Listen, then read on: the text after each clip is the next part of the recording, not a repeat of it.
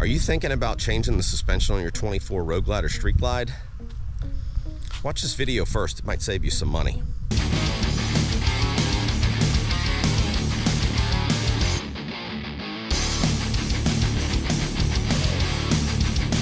What's up? Jim here. This is J Street Moto. Welcome back to the channel. Welcome to the channel if it's your first time. As mentioned before on a couple of videos, I'm an admin in a group for road glides on Facebook. I'm also in a couple of other road glide groups on Facebook. And honestly, I look at some of the questions that I see there that people ask, general postings, and I use that sometimes to come up with what I'm going to show y'all on the channel. Just like I did with the video where I showed you how to change every setting you can change in your infotainment center. So I've been seeing a lot of questions about suspension. I've been seeing guys ask questions about suspension. I've been seeing guys, you know, what suspension are you going to go with? I've also seen questions about how to set the suspension up. So let's talk about this first.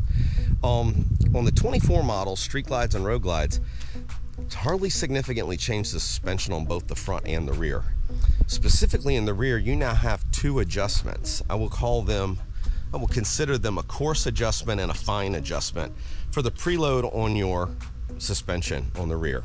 If you don't understand what preload is, it's basically how much the bike is going to move before it starts to push back on you.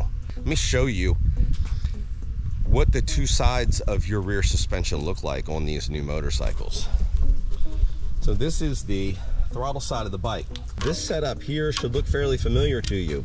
And then over here, on the clutch side of the bike, there is a fine adjustment right here that can be used to affect the preload on this side.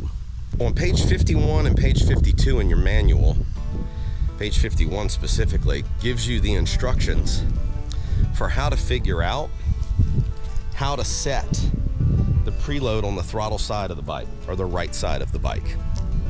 It's that simple. We're going to walk through that here in a second, and I'm going to put a screenshot up or a picture of that table so that it makes sense as I'm talking to you about it. The other thing that comes on your bike, well, and it's really the only thing you need to do this job, you need two things to do this.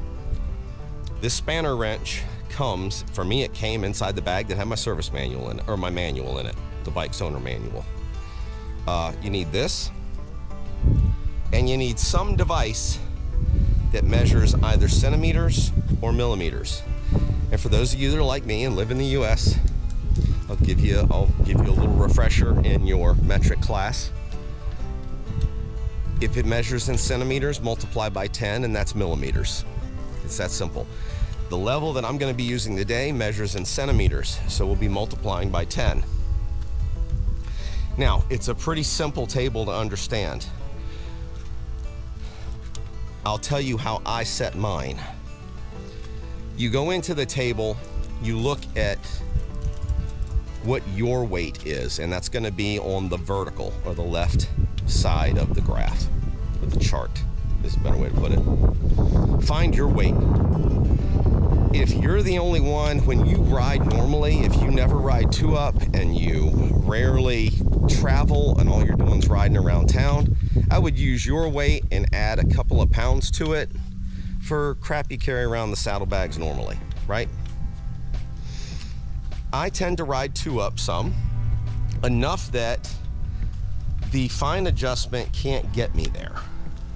So I picked a weight that was kind of a combination of myself and my wife. It was my full weight, partial weight of my wife, and the weight that I normally carry every time I'm out for a ride. Then I use the fine adjustment, because you can, with the fine adjustment, you can tune it up to another 100 pounds. But the coarse adjustment's really going to make the big difference for you. So I used that weight and picked something kind of in the middle. For me, in the table, it ended up resulting at 34 millimeters. When you do this, you're going to crank this down with the spanner, and it does go right to increase the tension, left to loosen it. This ring is all the way at the top. When it first comes from the factory, this ring and this is going to be all the way up here. spring is going to be fully extended. So you're going to crank it down, and the distance that you're trying to measure for the chart, when it says, you know, you need 34 millimeters, for instance, the distance you're measuring is from the bottom of this ring to the top of this one. So if I take mine with the metric side there, you will see I am at between 32 and 34 millimeters. 33 millimeters is where I needed it set at.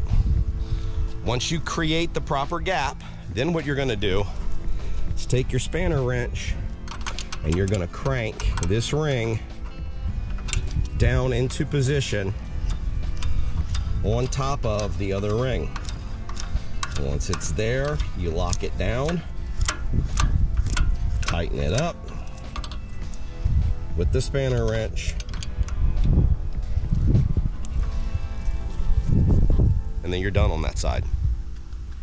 Then, for instance, the next time I take a trip, I'm going to be putting another 40 pounds of shit on the bike. Possibly. Might be a little more than that. That's when you go to page 52. Look at the chart there. That's going to tell you what number to pick on your fine-tune adjustment right here. You can see the numbers right there, 1 through 20. And you just turn this thing, you rotate it to go in, rotate it left to pull it out. That'll allow you to increase the weight or the preload to adjust your suspension for the amount of weight that's going on the bike. I suggest you try setting this up before you make your judgment call on whether you need new suspension on your motorcycle. I get it. Suspension's like handlebars, it's like seats, it's like everything else on a Harley. It's a personal preference. But if you're new to this world, if you're new to the Harley world, if you're new to the Harley touring motorcycles, or if this is just your first like updated Harley touring bike, you might want to check this out before you go and spend a boatload of money on new rear suspension and new front suspension. Come up with a ride feel and a handling feel that you possibly can get with the stock setup. Hope you've learned something. Please feel free to comment, ask questions, do whatever in this video. I'm very responsive. Do me a favor, like, subscribe, click the notification bell, share it with your friends. All that stuff's free to you and it helps the channel. Always ride safe. Yeah, ready? 1, 2, 3, shoot. Ah. Asshole. Really? Peace out, bitches!